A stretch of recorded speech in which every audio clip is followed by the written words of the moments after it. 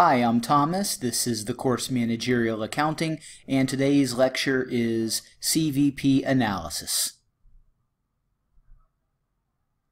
CVP is cost of volume profit, and in CVP analysis we want to understand how operating expenses behave, whether they are fixed or whether they are variable. The difference is that variable costs change when sales change, fixed costs do not. That's a bit of a simplifying assumption, but to understand the concept we can use this assumption. When sales change, some costs change. The cost of materials will change, the cost of labor involved in the process of making and selling the product will change, but our rent probably will not change. So those are some examples of expenses that do change with movement in sales and that don't change with movement in sales. And so to use a simple definition of variable and fixed costs, we'll look at the movement of sales to make that decision. In comparing fixed and variable costs in this lecture to product and period costs, which we saw in the last lecture, in CVP analysis, we're looking at expense behavior. Expenses fixed or variable is referring to the behavior of the expenses. In our product and period cost analysis, we looked at the concept of job costing, and we were in that case looking at the relationship of expenses to operations. Today we're looking at expense behavior, again whether expenses are fixed or variable. We have several formulas that we'll want to use in calculating and analyzing the results of cost volume profit analysis. These are the first 5 calculations. Contribution margin is sales minus variable costs, and we can calculate contribution margin on a per unit basis or in total, and we'll see both calculations in our examples. The contribution margin ratio is the contribution margin divided by sales, and we can get this through either the per unit numbers or the total dollar numbers. Either way, we'll get the correct ratio. Next, operating profit. This is contribution margin minus fixed costs. Break-even sales in 2 forms. One is in units, fixed costs divided by contribution margin per unit. And for break-even sales in dollars, fixed costs divided by the contribution margin ratio.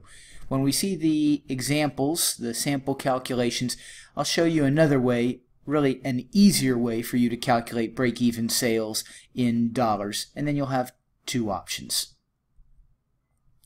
Let's take a company. Let's take some given information. Here we have sales price per unit, $35. Planned unit sales, 1,000 units. Variable costs per unit, $22. Fixed costs, $8,500.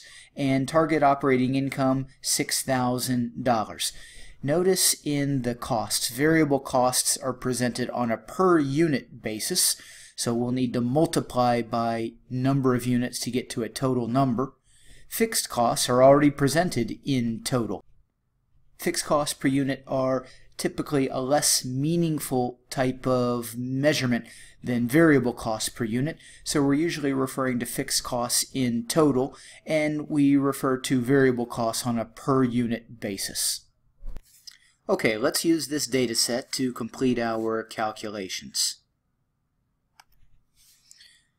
First, contribution margin per unit. Sales price per unit of $35 minus variable cost per unit of $22 equals contribution margin per unit of $13.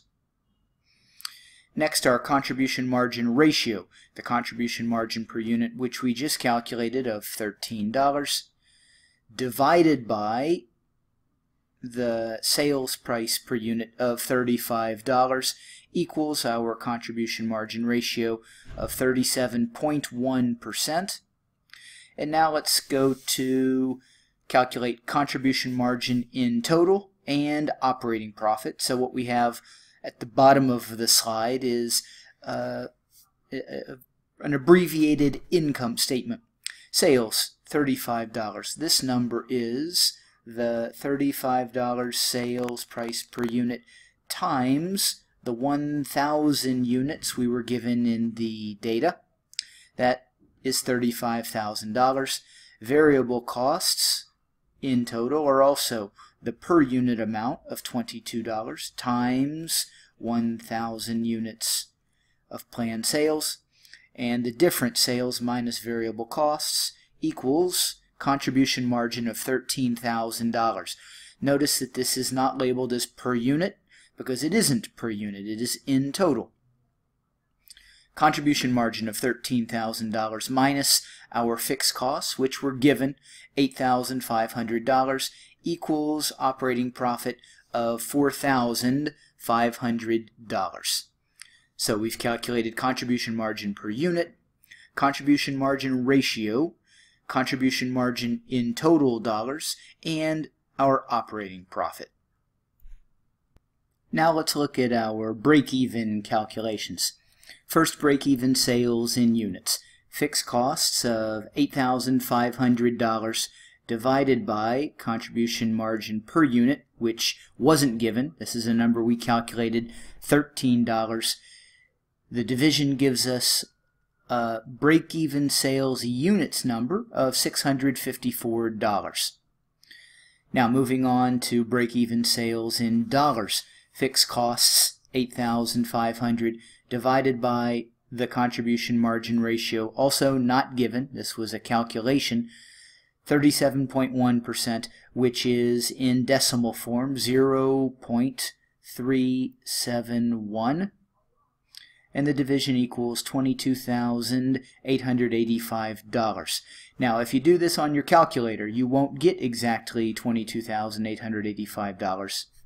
You'll perhaps get a slightly different number because there might be some additional decimals, additional values out here beyond the number 1, and we've rounded, but the value that you get is very close, and that is an acceptable answer. Now, I told you I'd give you another method to calculate break-even sales in dollars, which is a method that's more based on common sense than anything, and thus you don't need to know a formula. Break-even sales in units, which we've calculated as 654, multiplied by the sales price per unit of $35, will also give us break-even sales, and this number, $22,890, is break-even sales in dollars. Notice that there is a slight difference in our two break-even sales dollars numbers. They aren't exactly equal, but they are about equal, and the difference is due to rounding. The difference is minor, and either answer is acceptable. Let's look at our second set of calculations now. Margin of safety is an indication of how much buffer sales we have, how much extra sales we have beyond our break-even sales level. This is our sales minus break-even sales, that difference divided by sales. Target sales, this concept is, well, in calculating break-even, we don't have the goal of breaking even. We have the goal of generating profit. The break-even calculation gives us an idea of the minimum level of sales we need to cover our expenses, but we want to go beyond that. We probably have some kind of target income level that we want to achieve. So the target sales calculations will help us calculate what sales levels we need both in units and in dollars to achieve a particular target operating income number. These formulas are both very similar to the break-even sales formulas that we saw before, and so you just make one adjustment in these formulas, which is adding in target operating income in the numerator. And now the numerator for target sales in units is fixed costs plus target operating income. That sum divided by contribution margin per unit is target sales in units. And in dollars, fixed costs plus target operating income, that sum divided by the contribution margin ratio will give us target sales in dollars. And Again, with target sales in dollars, you can also use the shortcut that we saw with the break-even sales dollars, and we'll see this with target sales in dollars as well. Okay, so let's go back to the data set and use that data to complete these calculations. First, margin of safety.